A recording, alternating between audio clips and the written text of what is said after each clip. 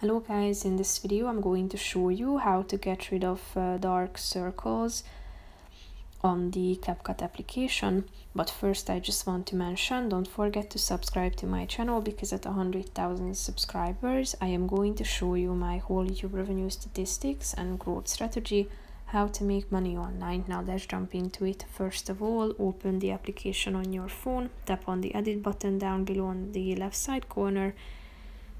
Then select the project and slide to the left side. Tap on edit and then select retouch. Tap on face and then click on retouch again in the middle of the page. Then slide to the left side again and tap on dark circles. Zoom in to the targeted area and then use the slide to make adjustments concerning your dark circles